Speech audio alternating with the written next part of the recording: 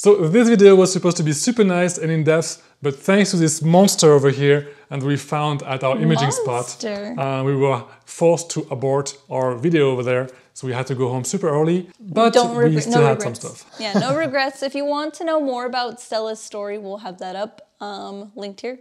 But yeah, thanks so much. We'd never had the chance to image with a modified camera before, so thanks Daniel for lending us this super compact Canon M200.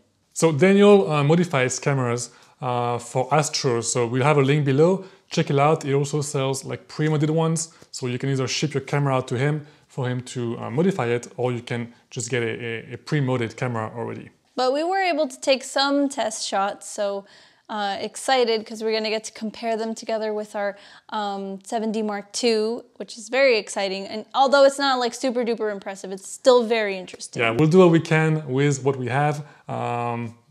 Let's check it out. Okay, so none of these shots are going to be impressive because they're only 30 seconds long each, but let's see if we can spot any differences.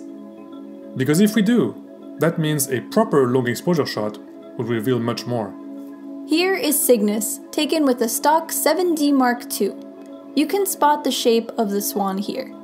Now, here it is with the modified camera. We don't really see any differences, but after aligning the two shots and comparing them side by side, you can see that the HA region around the North America Nebula is much easier to see with the modified camera.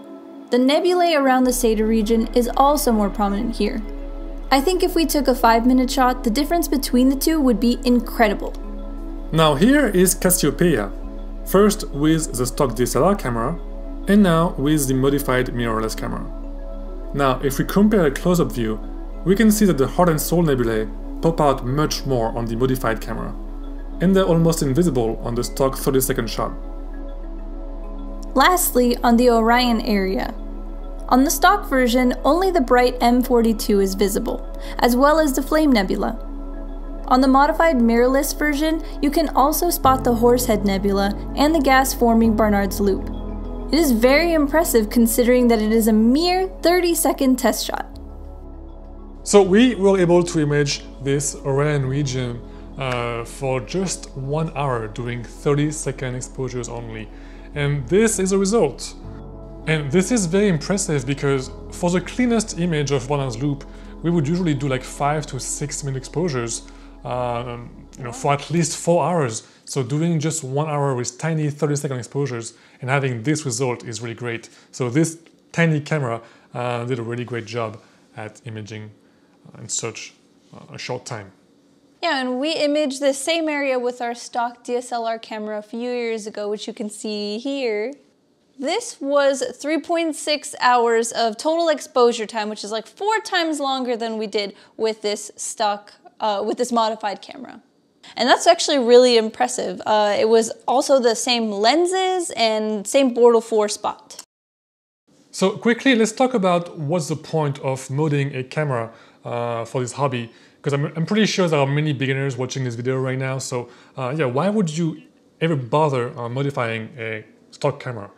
There is a very extended and really good long way to say it, but we're going to cut it short. You can read the rest of that in the blog. But basically, modifying a camera allows you to make it more sensitive to things like hydrogen alpha, and that makes it a lot easier for taking nighttime photography. So this is done by removing the IR cut filter, but there are several different ways to modify a camera.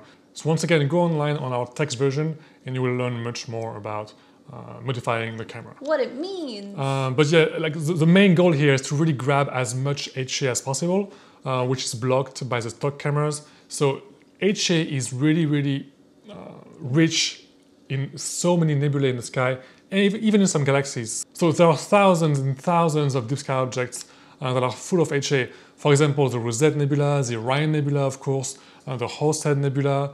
And all of that is just done by removing the IR cut filter. Yeah, pretty much, yeah, most of the time, yeah. Removing this filter really allows you to get much more HA. Also, anywhere in Cygnus, like around the Seda region, is just full of HA. And so this is why it's really popular among beginner and amateurs in general to remove this filter and modify the camera you have if you don't really want to go into a dedicated astronomy camera just yet. So, stock cameras come with the IR cut filter by default, but there are some exceptions to this, like the discontinued Canon RA and the Nikon 810A, which were built for astrophotography. So they come just straight from the factory already pre-modified, but they are a little on the expensive side. Now you may be asking, are you still able to do daytime photography or daytime video with a modded camera? So the answer is, once again, it depends on which mod you got. Okay, so here is a test during the daytime. You can see me here. I am inside the house, and if we go outside, let's check it out. It also seems like the colors are fine. So yes, you can use a modified camera for daytime as well. So with our camera that we received here, the IR cut filter was removed, of course, as well as the anti-aliasing low pass filter, and we also have a better luminance sensor filter on top. So with this particular mod, we can still do daytime video, as you can see here, and photos. By default, it's still a bit red, so many modes have the same thing, so you kind of have to change the white balance for daytime. But also some other modes, and there is one, for example, where you can't really change the white balance. You actually have to purchase a OWB filter, which is an original white balance filter, to attach right here before the lens is attached. So it's like a clip-on filter to still film and do stuff in daytime. That sounds hard. Yeah, so if you only care about astrophotography for this modded camera, then who cares? Don't even bother with daytime. Why did you do that? Why would you do that? I don't know. You're so funny. Okay, so one more question that you might wonder is, should you get a DSLR camera or a mirrorless camera? So nowadays, mirrorless cameras are much more popular, more and more in this astro world, because they are much smaller. This is a mirrorless camera. This is a DSLR camera. So it's much smaller, much lighter. This is very bulky. It's also more expensive. So mirrorless cameras are really on the rise now. Another advantage of mirrorless cameras is the fact that it's easier to reach back focus with them. They have a shorter back focus flange. And one last thing also is that you can actually attach some mirrorless cameras to telescopes like the RASA, for example, the RASA 8, RASA 11, and so on. But you cannot use, for example, a DSLR camera on a telescope like a RASA. They also do great with fast telescopes like f3 and faster, thanks to their fantastic sensor illumination, casting no mirror shadows on telescopes with fast optics. Yeah, so right now, if I had to start over and buy my first camera, I would go definitely with a mirrorless camera and not a DSLR camera. So in the end, should you or should you not get a modified camera?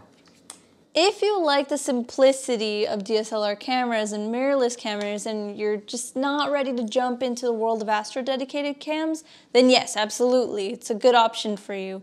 Using a modified camera allows you to capture more signal, and the ease of use of DSLR and mirrorless cameras have great features like LCD screens, fewer cables, and buttons. Actual buttons, yeah. However, if you're planning to do astro for a long time, your camera is going to lack a cooling system, which is the main draw of astro-dedicated cams. If you think you're going to upgrade to a cooled camera in the next year or so, then I would wait. Don't bother modifying your camera. But if you don't plan to, if you really want to keep it simple, then I think it's a good idea to get a modified camera or modify your current one. Something you can do yourself, by the way. You can modify your camera yourself. You can take out the filter yourself, but it's very tricky. Just be careful. It's very risky. So it takes a long time. I think it takes like 3 or 4 hours to do it yourself, and it's very risky. So I would not even bother trying. Unless you have a lot of confidence, I guess. Yeah, if you're good with your hands, give it a try. But if you're a tinkerer, I think I would just get it done, by a professional instead. So yes, if you do want to get your camera professionally modified or get a pre-modded one, this is from Astro Gear. So we'll have a link below. And honestly, they did a very, very good job. We're really, really impressed with the pictures we captured, especially Barnard's loop with just 1 hour. So we know for a fact they do a great job. So we definitely recommend them. And yeah, give it a try. We'll have the link below. I think their prices start around like $169 or something like that. So it's very affordable, which is great. Yeah, go check it out what they have. They have a bunch of cameras pre-modded, and they can also receive your camera through the mail, mod it, and then send it back to you, ready to capture some HA. So we'll see you guys next time, and remember to see our text version below. Down below. And guys.